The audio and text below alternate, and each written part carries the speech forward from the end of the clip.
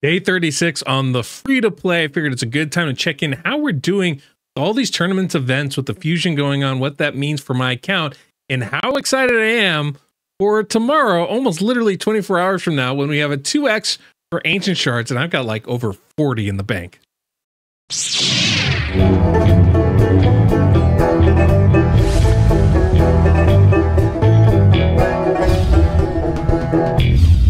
Welcome on the DeadwoodJedi. This is the free-to-play. We are playing Raid Shadow Legends, and we're on that road to Ultra Nightmare. Now, it's getting a little bit closer to where we were before, and it's not like I've pulled anything amazing or new. I definitely have some new champions, right? You guys might have seen my last shard pull where I got a dupe. I got some pretty bad pulls. Pretty bad pulls, in my opinion. I was able to get, was it a dupe? Miscreated monster right here. I actually got myself an Alaric, who is, you know, pretty useless as well. I finally got my Haikatoon from day 30. But, you know, in the meantime, I've really just been on the grind. I've been grinding, trying to get my account to a point where I'm ready to get my next 6-star, hopefully my next 2 6-stars, and really rank up some champions I'm hoping to get tomorrow. The reason why, as you can see, the clan CVC just ended. We got some, you know, I got a free ring out of that, which isn't bad. We were able to get all of our objectives out of that. So we got, you know, 5-star chicken, 4-star chicken, got some good stuff. So that's always good. Yes, yes, yes. We know that finished. But look at all the shards I have saved up. You know, I was ready when this fusion began. I was ready to actually compete to get it. And the only reason why I'm not getting it is because it was pretty statistically unlikely. I had to win a tournament to get enough extra fragments to get this champion. But I really think I could have completed everything else. I've pretty much completed all the events up till now.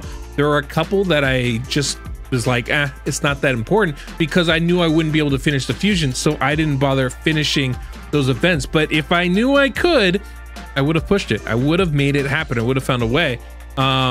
As it is, I still have a bunch of gems. Obviously, I have a bunch of shards. You can see here, I was able to finish pretty high in the champion training tournament. I got in 3rd, but you can see that huge gap between 1st and 2nd and me in 3rd. If that gap was smaller, I might have been able, I probably would have gone for it, right? If it was smaller, if it was a reasonable gap to overcome, I would have gone for it, in which case I probably would have been able to complete the fusion. But as it was, that just wasn't practical. I was like, okay, well, I'm not going to be able to get that. 15,000 points was just like way too much for me. I do know one of my teammates, Pogo, was able to win his tournament with like 13,000, which is pretty darn good in my opinion. That's still a lot of points. I think I probably could have got there if that was what I was really pushing for. But, you know, considering all that, I would have had to blow all these shards to finish the summons event. I was just like, it's not worth it. I was also able to finish, I think you can see here, I was able to finish 3rd in one of the other ones. What was that, champion training? Is that the champion training? Oh, I'm sorry. Yes, I was finished 3rd in, which one's that? The spider event, right? So I was able to finish 3rd in that. Generally, I've been doing pretty good. This is the point. I've been doing pretty good in all the things, and it's good to have some bonus resources coming out of it and something to shoot for. I haven't blown all my gems. I thought I would, but I did not, which is great. And, you know, basically we got some stuff going on. Okay, we've got the Lover's Path is coming up. This is the Hero Path event. This just dropped right now. So we get to, like, literally, I'm going to watch this with you guys for the first time. This is interesting. You get some, this is really interesting, actually. It's a way to get blessings for not only the fusion champion here, and obviously, oh my God, those fragments are so far down. So are these. Ugh, this sounds awful. But you can see you're able to get some blessings for some other champions along the way. Some smaller blessings, which is kind of an interesting event. I suppose if you have one of these legendaries, Rhodos, Stiffy, Venus, Cupidus, if you have one of them, this is a good way to get some blessings without costing a lot. I mean, that's not going to cost a lot. You're talking about, well, actually, wait, you have to get the key. Key's here. So 1,000, 2,000, 350, no, 450, 550, 675, That's 675. That makes that 850 or 75. Yeah, 675. 25 goes to that. Yeah, 8,000. That's right. It is 8,000. And no, that's not right. 675 plus 750 is 750. All right. Basically 7,500. So 8,000. You're gonna need 8,000 points to get the key, and then another 3,000 to get whichever blessing you want. So 11,000 for a blessing. I guess that's not crazy amount. Not cheap, but it's not crazy. The cool thing is it looks like you can just beeline it straight down here, pick up Ankara. You don't even have to get the other key if you don't want to. Just come straight down and get the fragments. And then the blessing's a lot more. Blessing's an extra 50,000, which is kind of preposterous. But the way, you know, these usually work is you come here to the key, you can just choose either side, so you don't have to go down both of them. So, okay. So it's 8,000 or it's 11,000 points to get the 5 fragments, and then it's going to be another, what is it? 8 plus 9 is 17 plus 6,000 is 23. Another 23,000 to get the 10 fragments. So you're talking 34,000 overall. 23,000 plus the original 11,000. 11,000 for the 5, 23 for the 10. And I think that's the cheapest way to do it. Everything up through here, because you can basically straight shot all the way through, all the way down, past that first key to Ankara's shards, and then you're going to want to stay on that side because it's cheaper than the other side, 8,000. And then switch sides over here because again it's 9,000, which is cheaper, and then you get the shards right there for another 17 basically, or another 23,000. So 34,000 overall. I'm interested to see how the points are breaking down. So leveling up and ranking, it doesn't seem like it's any different from the last hero passed. You can get it from artifacts as well. I don't know which is the best approach. Honestly, I'm not quite sure. But you guys can kind of figure that out. I honestly don't know. I don't know what's going to be the best approach. Generally, I think it's leveling up the champions, right? I mean, 60 times 18, that's right, like almost, that's about 1,000 points, give or take, right? That's about 1,000 points just to level one of these up fully, and then of course ranking it up. So yeah, you can kind of see. Shouldn't be crazy points to get the fragments. It's a lot though. It's a lot. This is why I don't like this. I don't like the fact that we only have 10. I feel like we should have been able to skip 15 so that we could either skip the hero path event or we could skip one of the summoning events, right? That to me would have made sense, but c'est la vie. It's not my choice, not my event. Somebody else designed it, and you know, they did it in a way that made us super happy. But look, this is a free to play. I'm not too into that, right? I know on my account right now with the free to play, I'm probably not even worried about this, right? I don't think there's anything in here that I'm eager to get. One thing I will be able to get, some extra shards, but I don't need this blessing for Yumiko or Cardiel. I don't need the blessings. You know, I mean, I could use some blessings. Don't get me wrong, but it's not like I'm desperate for them. And even if I are on my free to play, they're not going to do me any good, frankly, just on my main. Otherwise, it's just some free bonus resources, really, is what I'm looking at here. And the resources aren't, you know, what I would call amazing, so I'm not even super fussed about it. It's not even a big deal to me. Now, the one thing I do want to keep an eye on is a champion chase tournament. I don't think there's any chance of me winning it, but if for some reason I happen to be in a group that is just not competing in it, now all of a sudden I have a chance to actually win it. I have a lot of resources. Obviously, you saw the shards. Plus I have a bunch of fusions. So there's going to be some points on my side for the champion chase. So if I can complete it and I can get a lot of points out of it, it is conceivable that then I would be pushing to get those fragments so I could actually get this fusion. It's a ridiculous assertion. Ridiculous, not going to happen, but well, keep that in mind. It is always a possibility. Day one of the artifact event, I'm in it. You know, it's going to be a while for me to grind that up. I just don't have the silver, unfortunately. which is kind of a negative. Dungeon Diver, kind of similar. I'm doing better in that for sure, because campaign's been a big thing. And this is my goal. Because I have all these shards, because we have a 2x for Ancients coming up, which is like the best thing for my free-to-play. Talk about getting epics, right? It's gonna be great. I'm trying to get enough food. That's my goal, is to get food. So I already have all the pieces to get Broadma. So I'm going to use her. That's gonna be like the first thing once the champion chase event starts. Use Broadma. Right? Or fuse for the champions to fuse Broadma, and then I gotta level them up. But that's gonna get a bunch of stuff out of my vault. And then I'm going to do the same thing to get Templar, right? Again, fuse them, knock it out of the way, put them on my team. And then I'll have a bunch of space. I also have 5 pieces of food here, 5-star food. So as soon as I do get a champion to level up to 6-star, I'll be ready to go, right? As soon as I get them 5-star, I'll have them ready to go.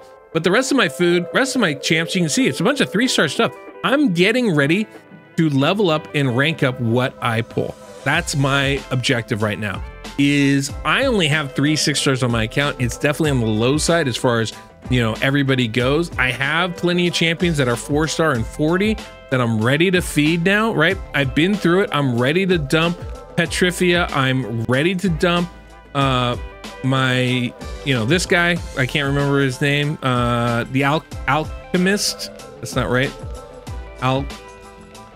Alco-wizard. I don't remember how it goes, but that's another guy. I'm ready to level him up, rank him up, send him to the vault. Same thing with this guy. That's 4. Miscreated monster, the dupe. Yeah, I can sacrifice that. Oh yeah, let's not forget this guy. I have champions that I'm ready to rank up to 5-star just to be food to 6-star somebody else. I've just been waiting because I didn't want to blow those resources on a champion I didn't need to. I don't need to 6-star Miscreated monster, or I don't need to 6-star Maneater if I'm going to use them for clan boss in an unkillable team. 5-star will do the job. 6-star helps. Sometimes you need it for the banner to get some more speed, but really 5-star does the job, right? I haven't 6-starred Vogoth because, again, 5-star does the job. I'd love to 6-star him, make him tankier, help him absorb more damage from his allies. I don't need to, right? Same thing with Runic Warder. I'm getting that reflect damage. I'm getting the heals. He even brings a decreased attack. It's actually really good for a rare champion. For my team, kind of essential right now, but I don't need to 6-star him. So I want to wait until I pull that Sacred, those Voids, those Ancients, see what I get, and then decide who I'm 6-starring next. Because I could get an absolute broken champion out of that, right? I could get an absolute broken champion. I could get myself a Occult Brawler, who you might think is kind of meh, but for my account right now, huge. Consistent, steady poisoner. I could get an Urogrim, would be amazing, right? An Ugo would be outstanding. There's so many champions that could absolutely transform my account. I mean, that's not really even talking about the Void shards, right? Or like a Demitha or a Warcaster or even a Painkeeper would absolutely change everything I'm doing in this game. It would make my clan boss team finished, essentially, right? Just any of those champions. Another Maneater would do the same, right? Any of those would be absolutely game breakers for my account. But, you know, that's not the Sacreds, that's not the Ancients, which can be incredibly powerful too. If I could get a Mordecai, if I could get a Farrakhan the Fat, you know, HP burn is absolutely something I need. Whether I'm getting a Skrank from my Void or I'm getting even a Bulwark, I think would be really, really useful for my team. Getting that HP burn would be a massive boost to my damage and something I'd really like to get on my account. So that's, you know, one of the things I'm really looking forward to getting, hopefully, is an HP burn champion. In addition to that, I'd like to get an AoE decreased defense champion because I really don't have that on my account. The glaring weakness. I wouldn't mind getting a Reviver, you know, like a Rector Drath type champion, or even like a Reliquary Tender. But I think once I get Broadma, I should be in good shape. Broadma is absolutely insane these days. Like, not insane, but it's extremely good for a starter account. He revives 2 allies and puts block damage on them, which is a huge buff to place on them because it means that they'll survive. A lot of times you revive somebody, they're already so low health, they just get knocked down again. With that, that's not the case. It's a huge boost to him. Not to mention increased crit rate, increased speed buff. That's also massive. Increased speed with the turn meter boost for everybody, in addition to the revive, is really, really nice. Plus a pretty solid 45% chance of freeze on that A1. Oh yeah, the other thing with this this revive ability, it's on a 4-turn cooldown, which is super rare. Like, there's very few champions, most of them are legendary, that have that on a 4-turn cooldown. That's actually really, really nice. So yeah, kind of an insane champion to get early on. So I'm not too fussed about getting a reviver. What I think I really need, instead of that necessarily, is, like I said, some better debuffers in particular, and maybe some better healers. Healing is lackluster. Vogos's great for sustaining my team, but not really healing them back up. Something that Broadma actually isn't good at and would be nice. So getting somebody like a Rector Drath would be pretty boss, right? Because Rector Drath would provide some healing in addition to the revive, right? That's definitely something I would like to have on my team. But I'd love to get a Thalesia with an AoE decreased defense. There's so many champions out here that would really do a lot for my account. The Doom Priest would be a great champion, right? Another add to champion add. But here's the thing, I got 40 ancients on a 2x. It wouldn't be out of the realm of crazy for me to get 10 epics out of that. I mean, it'd be pretty ridiculous. I'd be averaging 2.5 per 10 pull. It's a lot, but I've seen it done before. I've done it before. So it's certainly in the realm of possibility. So I would love to be able to get a lot of quality epics, right? You know, the truth of the matter is I only need like 1 or 2 really good champions. The harder part is going to be those void shards. Like, I'm really desperate for a Painkeeper. That's kind of something that I really need to fix with my Maneater is so good, but Maneater by himself is not enough. So I need somebody to work with my Maneater to give me an unkillable team. That's gonna be pretty big. A Seeker would be amazing. A Seeker would be amazing for my account, or a Deacon Armstrong, either one. But yeah, I need something to cool down Maneater's turn meter or complement him. This is where a Warcaster would work. This is where a Painkeeper would work, or another Maneater would work. But I also, this is another thing, I also could utilize somebody that gives me a big turn meter boost, like a Seeker, like a Deacon, to allow me to burn through the 5-turn cooldown that Maneater has. That would be really nice. So yeah, a Deacon, a Seeker, those would be great. Those would be great. This is where I hate the fact that there's so many champions in this game, because then I'm like, it could be a bit of a challenge. Could be a bit of a challenge to get there.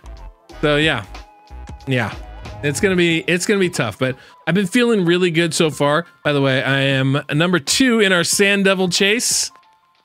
I'm debating whether I should even bother to try for first. I mean, it's it's 100% run on stage 7. There's Miscreated Monster just doing his thing, but it's like, you know, I get hardly any points because it takes them like 400 turns to do it. So I'm not sure it's really worth it. But there we go. 22 hours and my account will change forever. But I'm super excited. Super excited. Not only am I getting, I don't know, almost 50 new champions on my account, that's going to be like 50 new pieces of food too. So it's going to be hopefully a lot easier to rank up and level up some of these guys. I'm really nervous about it. I'm really nervous because this is going to make or break my account. If I get good pulls, this contest, all of a sudden, I feel like myself and my team start shooting up towards the top. Bad pulls, and we might really be at the bottom on this one. So that's where I'm at right now. I'm really excited. That's kind of want to put. It's kind of like a self-hype video. I'm hyped by it. I don't know if it's gonna, you know, pay off. I'm kind of wondering if I maybe should pull these soul stones. I'm gonna wait to see what I get tomorrow, and then we'll figure it out. Yeah, I'm excited about this. I'm excited by this, guys. Should be fun. So anyway, that's the plan for tomorrow. Hopefully you guys are there ready for it too. That's all we got. That's all we got, guys. So anyway, thanks for watching. Appreciate you. And until next we meet, I'm the Deadwood Jedi.